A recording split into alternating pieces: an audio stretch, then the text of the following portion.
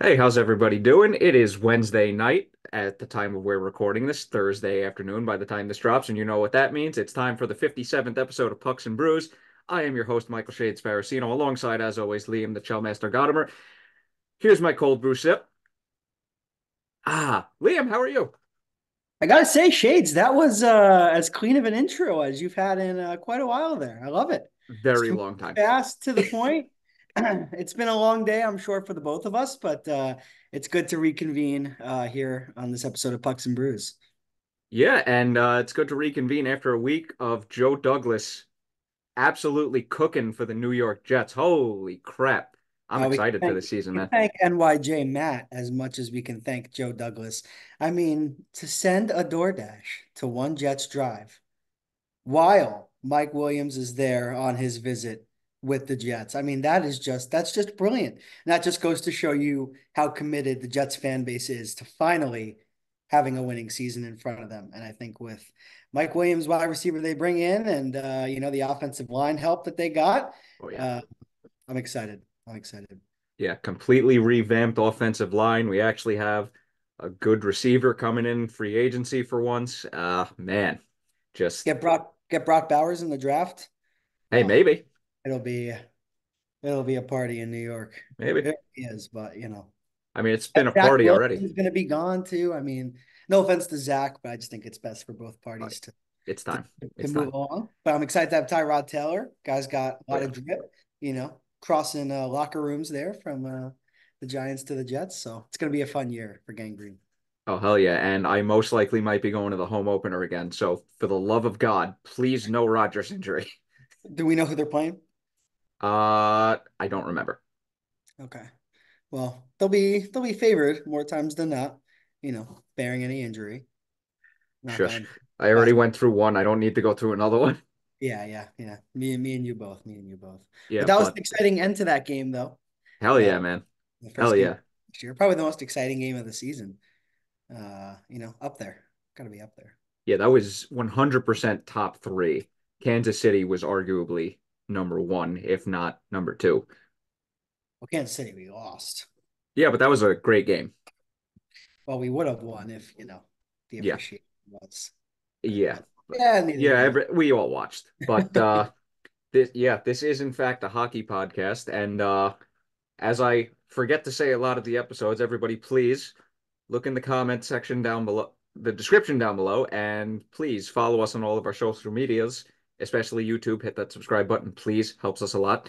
And with that being said, let's dive into that hockey. Even though as much as I would want to talk football right now, but we just did, and we're excited for the new season, even though we got to wait 6 months. But it's time for some hockey talk. Absolutely. I'll just end the football talk by saying this real quick. We might be excited, but we're also Jets fans. So take with that information what you will. Now on. Cautiously optimistic is the way I like to put it. Indeed, indeed. But we've got the playoffs coming up for the NHL, and Yes, sir. excited They're you are too. approaching very quickly. And the hockey just lately, just across the entire league, has just been top Insane. notch. Oh yeah. Except if you're the Detroit Red Wings, but Or the Islanders.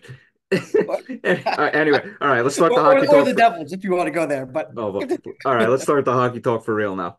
let's So do it. unfortunately, this episode we have to start off on a little bit of a sad note because we lost two former NHLers in based on the same day. I believe it was yesterday. Both Chris Simon and uh Konstantin Koltsov, who I think played 2 seasons with the Penguins, if I remember correctly.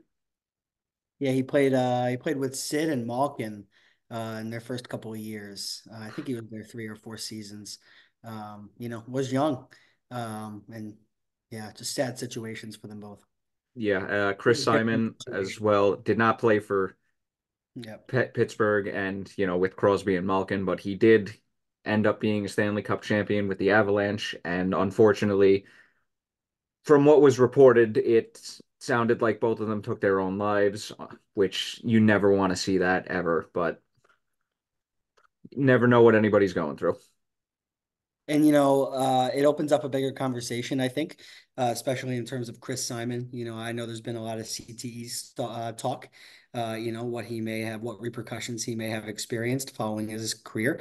But either way, no matter the reason, like you said, incredibly sad. And two players in the NHL family that we've now lost, and you never want to see that happen. So. Something just made a noise here that low key scared the crap out of me. But sad situation. May they rest in peace. Hope their families are able to get through this time.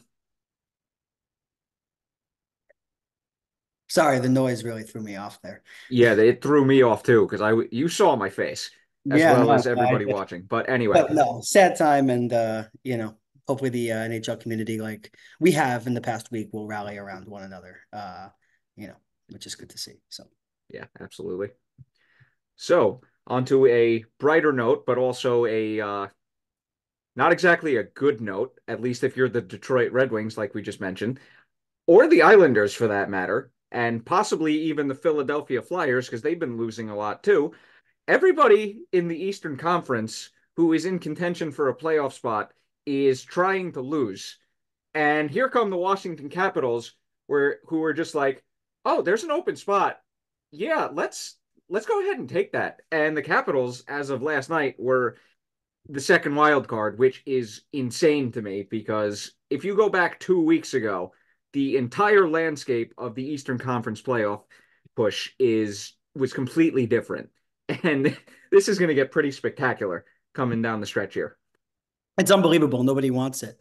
And right now, as we're recording, Washington is a point behind Detroit for the second wild card, but Washington has two games in hand. Yeah. That's crazy.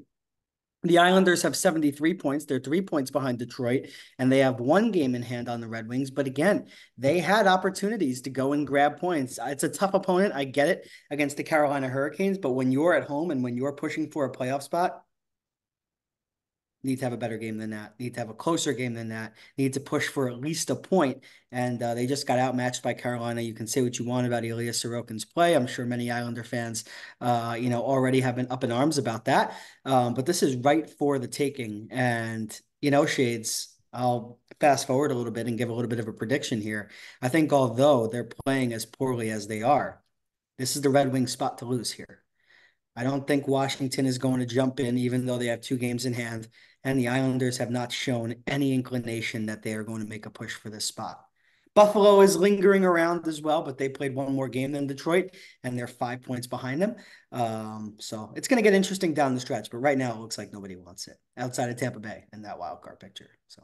Yeah, and the two main reasons behind Detroit's, downfall or slide is one, Dylan Larkin getting hurt, and two, Alex Lyon, who was playing fantastic earlier in the season, has been pretty bad over the last 8 games. And I literally have the amount of goals against he's given up in each of those 8 games in consecutive order: 3-4-4, 5-4-4, 3-5. You are not going to win many games if your goaltending is going through that bad of a stretch.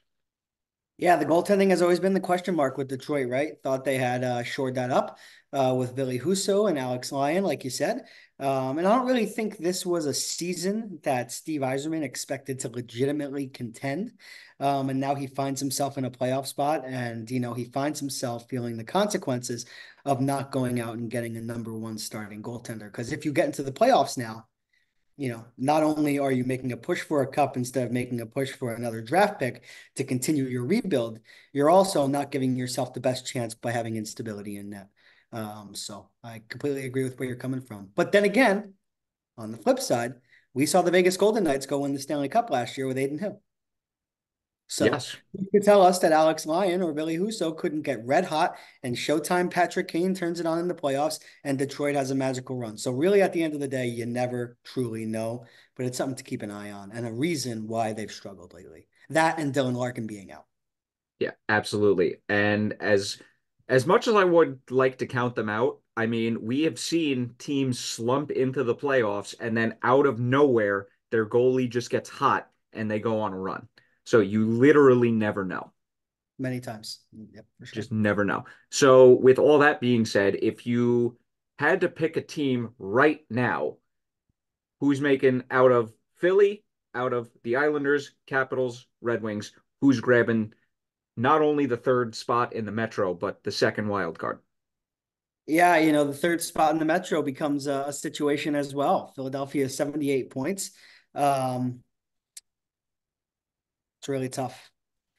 I think Philly holds on to that third spot in the Metro. I think right now they have 5 points up on the Islanders, and they played one more game than the Islanders have. But again, like I said before, there's been no sign whatsoever in the Islanders' play that they're going to go and take that third spot in the division. It's been there. It's been there the entire season. Everybody and your mother would tell you Oh, that. trust me, I'm in a group with two Islanders fans who I'm good friends with. They complain every single day that Lamoriello should have sold at the deadline. But now they find themselves in the mix. I think Philadelphia is going to hang on to that spot, like I said. I think it's going to be Tampa Bay and Detroit. And I think Detroit's going to end up with a meeting against either the leader of the Atlantic or the leader of the Metro in the first round. And it's going to be definitely a tough matchup for whoever gets the wings. Yep, and I'm gonna agree with both of your, predictions on that one because I don't know, as Philly was slipping, but I mean they're one of two teams that we were just talked about in Philly and Detroit that are kind of defying expectations this season, and I think they're going to continue to defy expectations throughout the rest of the regular season. Although I would like to see Washington get in, just because if we do end up getting the one seed, I would love to play them because I think, that would be one of the easier matchups. No offense to them, but I mean, look at look at Carolina, look at Florida, look at Toronto, look at Boston, or Tampa. I don't want to play any of those teams first round, preferably. Peter Laviolette knows the Capitals quite well, too. So yeah, it's going to be very interesting down the stretch here. Tampa Bay scares me a lot as a wild card team. I Yes. wouldn't take it out of the picture that perhaps Tampa Bay could catch Toronto.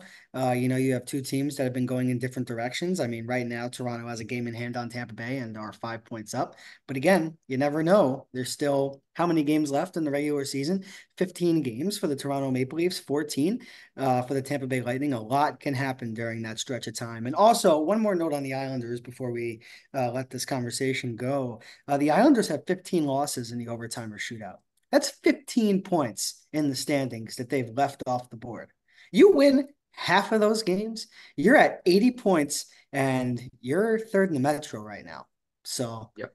again, when you go to OT and you can't walk out with that extra point, it should leave you with a sour sting in your mouth.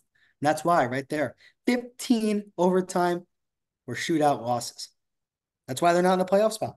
And if they miss it, you look at that stat. And funny you should mention that because the loser point is the only reason Boston is in first place in the Atlantic currently. They also have 15 overtime losses, and they're currently sitting at 97 points, which is 3 points above Florida, although Florida does have two games in hand. So that definitely might come down to the last game of the season, and it's going to be crazy. But And the other stat, real quick, Shades, that I love to look at when evaluating potential playoff teams across all the years we've done podcasts, you know what it is? Goal differential. And if you look at the top two teams with their goal differential in the wild card, Tampa Bay at plus 12, Detroit at plus 4. Of note, the Islanders minus 23, Washington minus 27, Buffalo plus 2. So if anybody's going to sneak up there, it's going to be the Sabres. But for me, Washington and the Islanders are a non-story. yeah, I'm going to agree with you on that one. I end it on this though. If Buffalo does make it, I will be happy for them. Me too. Just, because they're not the Bills, but I digress. I digress. All right, so moving on from that.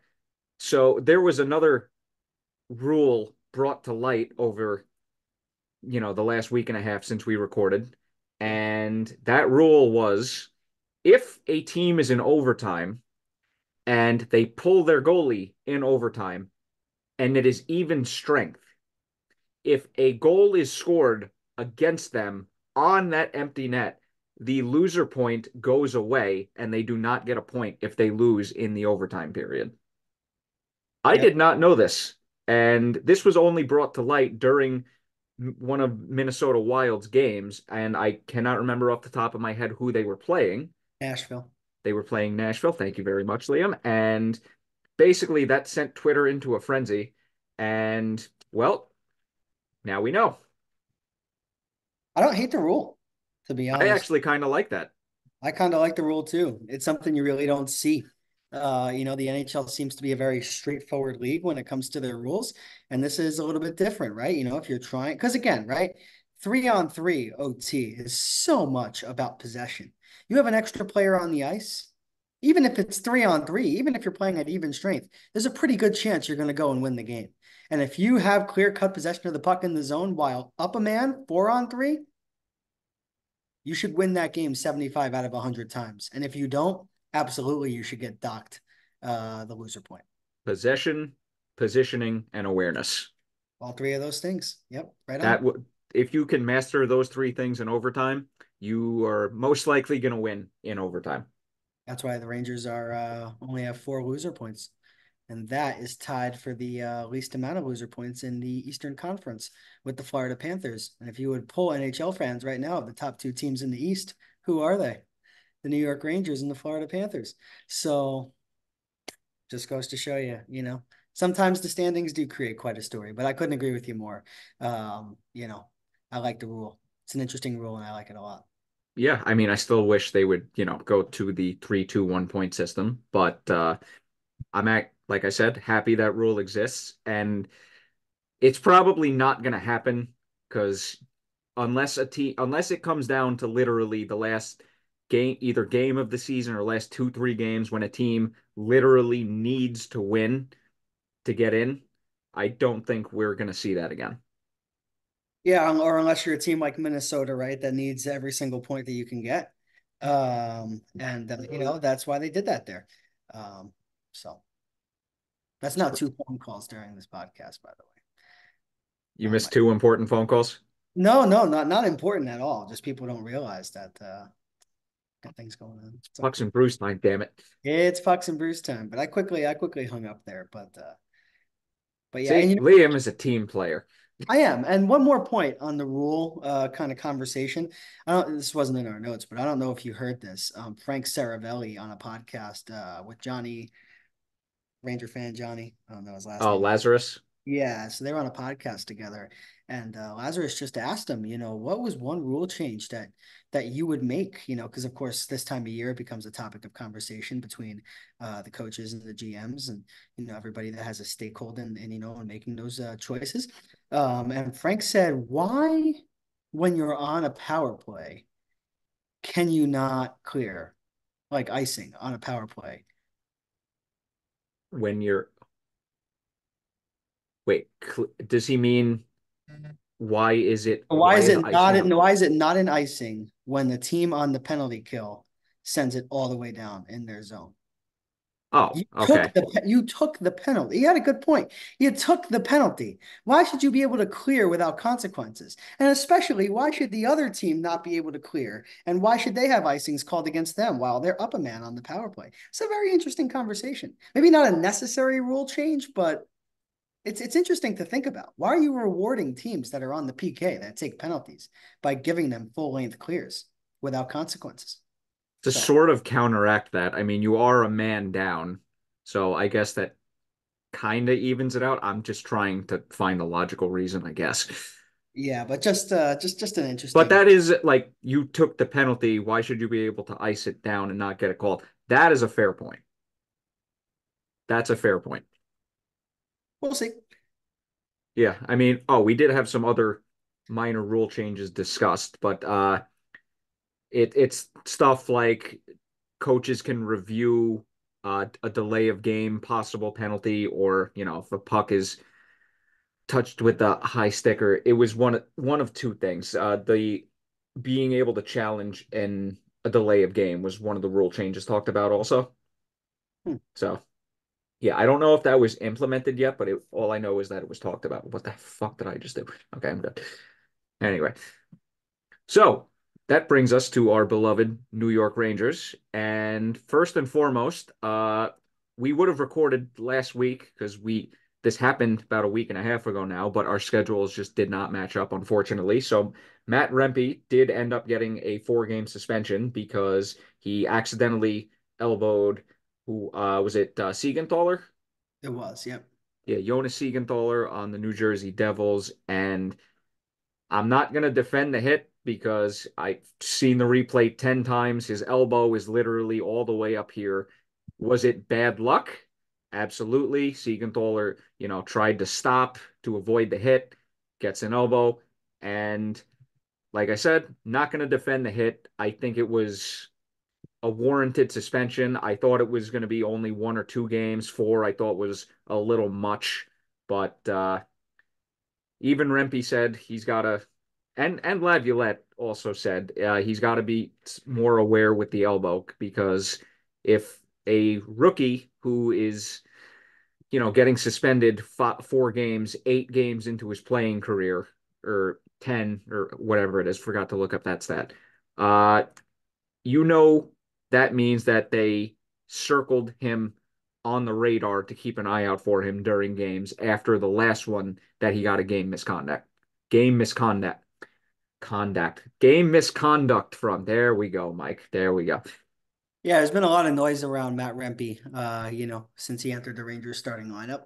I think more good than bad. I don't think he's a dirty player. I think that was an unfortunate situation. He's got to keep his elbow down. That's just a matter of the fact. And I think it was a rightful suspension, but I don't think it was deliberate. So, Yeah. No, definitely, it was definitely bad though, because even watching the replay, I'm like, oh, that looks even worse in slow motion. yeah, never want to see that. No. No, never ever want to see that. But hey, it happened. He got suspended, and I mean, it's kind of over and done with. But do you think that is a partial reason why Laviolette has been hesitant to put him back in the lineup since he came back from suspension? And my camera's out of focus. I think it's a partial reason. And of course, your camera's out of focus. But I think Once it's, every episode. yep. I haven't muted my microphone in a while. Good Oh, thing you I'm better not jinx it now. good thing I'm cognizant of it now. Now, if it happens, it'll be even worse. No, I think it has a little bit to do with Rempe, why he's not in the starting lineup right now. But I think last night against the Jets showed you why you need him in the lineup on a daily basis. So simple as that. Yeah, and speaking of that, so I was in fact at the Rangers versus Jets game last night, and they came out flying the Rangers. I ended up going to the game with my brother, so that was actually the first time we were at a game together as fans because he used to work there, and I don't even know if I was at a game he was working back in the day, but I just don't remember. But it was a fun night, except the losing part, but I had a fun night. Saw my boy Yeah. Peter that was working, and Yeah. yeah, it was enjoyable. I wish they would have won, but Right. Yeah. yeah. No, but like I said, they came out flying and they ended up playing actually pretty good throughout the entirety of the first period, outside of the 2 or 3 brutal giveaways that they had. And as soon as the puck dropped for the second, it was all Winnipeg. And the only reason the Rangers even had a shot is because they scored a goal with about 114-ish left. That was Lafreniere. It Yeah. was Lafreniere. Yeah. Yeah, so my streak comes to an end this season. I go to the game against the Islanders at MetLife Stadium. I go to the game in Philly where they win 10 in a row. I come back home, go to a home game, and they fucking lose. Okay. Did you have fun at least? Yeah, yeah, good night. Good night. Well, as long as you enjoyed yourself, that's all that matters, right? Yeah. And I don't remember if the last game I was at was the game against Calgary, either last year or the season before. That Mm. might have been the last home game I was at. So I had a pretty good string of games there. Yeah, you always you did. You did. Ever since the popcorn bucket. The popcorn bucket streak comes to an end. Well, actually, no, because I did not buy popcorn last night, so that streak is still alive. You did not buy popcorn? That's why we No, lost, man. that streak is still alive. I can't just do it every game. I got to be selective. But You gotta anyway, gotta yeah. try So out some different stuff every game. I got yeah, you. hey, whatever works. But Speaking of last night's game in particular, Alex Wennberg did in fact score his first goal as a Ranger, so that was honestly cool to be at that game. And Kreider had one of his worst games in a while because he was just brutal, especially that one where he literally got the puck in the offensive zone, was just completely flat-footed, did not even skate, turns it over. Winnipeg comes down, on the breakaway. They get the goal. I forget whether that was Scheifele or Ehlers, but Shifley. that was in fact Scheifele. Did my camera go out of focus again? Anyway, it fucking, I paid good money for this. Yeah, well, I mean, it wasn't that expensive, but I mean, it wasn't exactly like $20. There we go. But yeah, Kreider ended up having a bad game. That was the second and third period was the worst they've looked in a while. Overall, as a game, that was probably the worst game in at least a month, I would say, in terms of like overall. What do you think? Yeah, it was pretty bad. I stopped watching, to be honest, after the second. I was kind of I, like, you know what?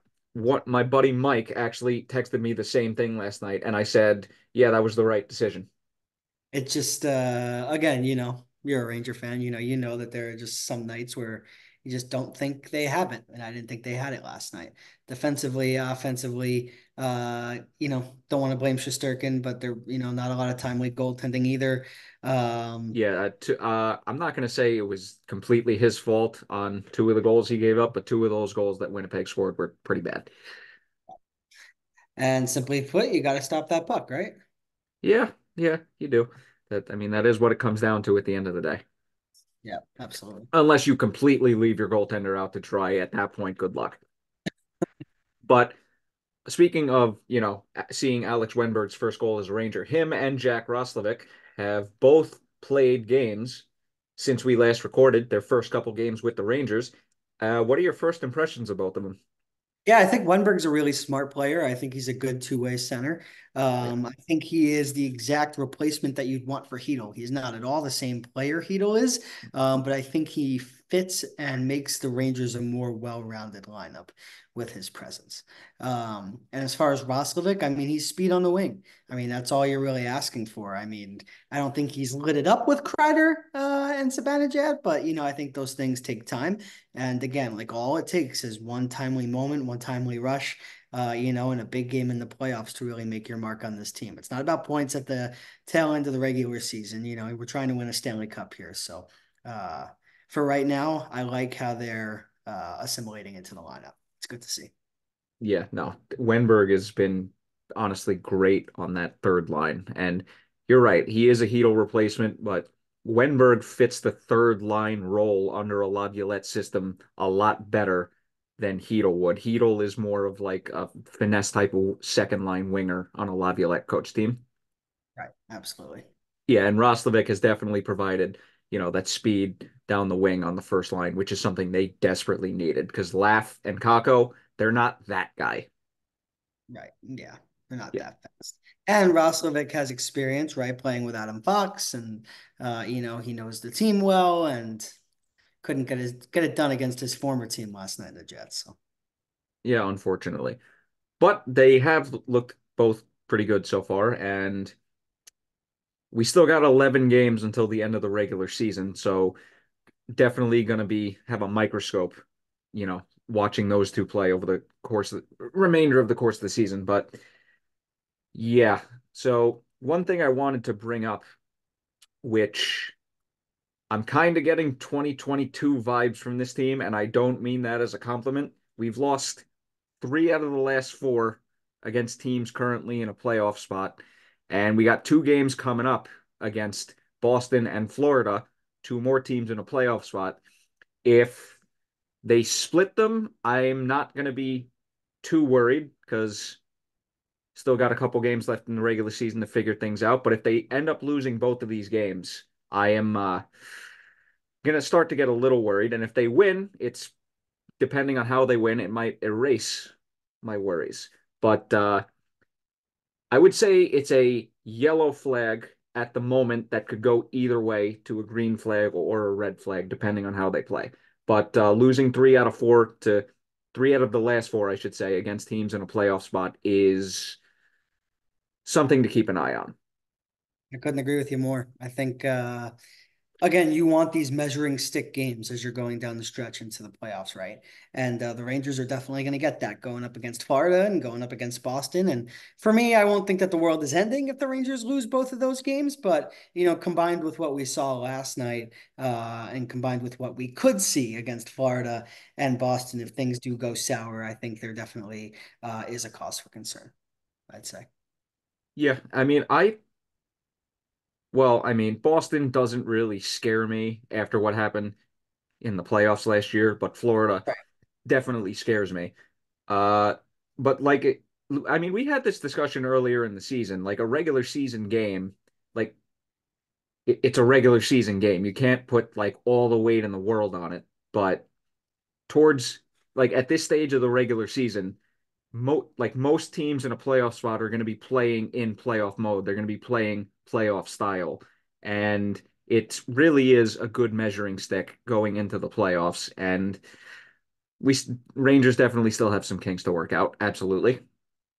Yep, no, they do 100%. But again, like you look at both of those teams, like you said, Boston doesn't really scare me much. And Florida, do they scare me? Sure. Are they super talented? Absolutely. But at the same time, did they overcorrect at the trade deadline? And some would argue that their play before the trade deadline has been way better than it has been after the deadline. Sometimes you can overcorrect when it comes down to super talented teams. I think that's what the Rangers did last year, adding Tarasenko and Kane. Maybe that's what Florida did, bringing in Tarasenko themselves. I think it's when you bring in guys who are marginal, guys who help out in certain areas, like a Wennberg and like a Roslovic. When you don't give up too much of your roster, it takes the pressure off of the team to not have to live up to expectations, and it can yield better results from time to time. So that's why I'm more confident in the Rangers or even the Bruins than I am in a team like the Panthers.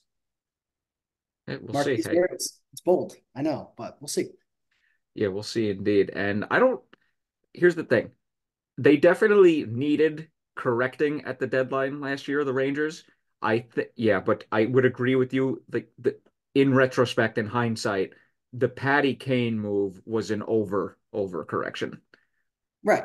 And Yeah. it made us, and again, when you add two top six players to your lineup, that makes you drastically change what your game plan is. Maybe Gerard Gallant did want to play a defensive style where he really didn't give up much. But guess what? He couldn't because he got two players in Patrick Kane and Vladimir Tarasenko that thrive when the play is wide open. So Hey, now maybe Rangers are things could have tight. been different. And yeah, right now the Rangers are a tight knit team under Peter Laviolette, and everybody knows the type of way that they have to play, which doesn't make me too concerned come the playoffs. So Well, outside of the second and third period last night, but it happens. It happens. yeah, I Every was not happy. But yeah, other than that, it was just man. We still got 11 games to go, and after Boston and Florida, I'm actually gonna look ahead right now to see who we do play because I know Boston is tomorrow because it's Wednesday now, so it's gonna be tonight, when this episode drops.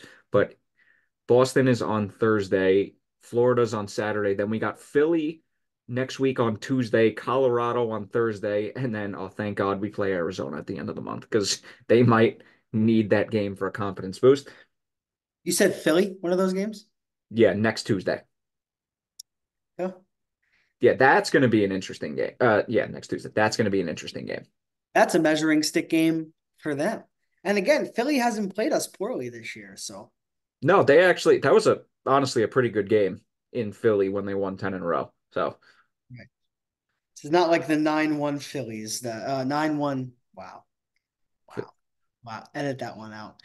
So no. not like the game where the Rangers won 9-1 against the Flyers, the Philadelphia Hey, Flyers. Chuck Knobloch, baby. Not Chuck Knob. Oh my God. Oh, All right, well, Chris, I'm not editing Chris. either one of them out. No, So, no, no, Chris no. Knobloch. Edit them both out. Edit them both No, out. That no, I'm just that going would to be keep him fair. in You because save us both a little bit of embarrassment. Come on. we're human. Hey, at Uh, least we realized it ourselves and we didn't because I have Chuck, posted mistakes in the Chuck. past. Chuck Knobloch. Yeah, that's a fucking At least former I ML. said Phillies. That's a Philadelphia team. Yeah, fucking Chuck Knobloch. Jesus Christ. Chris Knobloch. Who is Chuck Knobloch? Is that like a friend of yours or I'm pretty sure that's a former MLBer. I'm pretty sure, if I remember gonna correctly. look up Chuck Knobloch and find Yeah, like a actually, hall? yeah, to actually do that right now because I'm pretty sure that Yeah, was, you want me to? All yeah, that right. was pretty bad. That was pretty fucking bad. Because if it wasn't Shades, If any of you haven't noticed yet, this is the outro. This is part of the outro. Chuck Knobloch was a baseball player. He had nearly 2,000 hits and batted 289 in his career and had a 44.6 WAR. You know what? You are absolved from this one. You mentioned a near Hall of Famer. Hey, like I said, That's when you say I'm absolved too, right? oh yeah, Yeah. 100%. Okay. Awesome. 100%. Hey, at least we actually both caught them this time, and not like the past where I've literally missed it during, you know, the Yeah. actual recording of the episode, and I had to literally put in fucking literally fucking asterisk with the word over the video with the freaking graphic because like yeah, it was bad. You move on. Yeah, we move on. But after that debacle, for lack of a better word, this has been episode 57 of Pucks and Brews. I have been your host, Michael Shade Sparacino, alongside Liam the Chellmaster Godimer. Follow us on all of our socials down below. Please subscribe to the YouTube channel, hit like, comment if you want, uh, and you could honestly make fun of us. I It's mean, okay. Make fun of yeah, us. It happens. It's okay. yeah, especially me. I deserve it after the freaking Chuck Knobloch. I deserve it. And to think you had the cleanest intro ever at the start of the show. You knew it was going to go downhill at some point. Uh, anyway, enjoy everybody. See ya.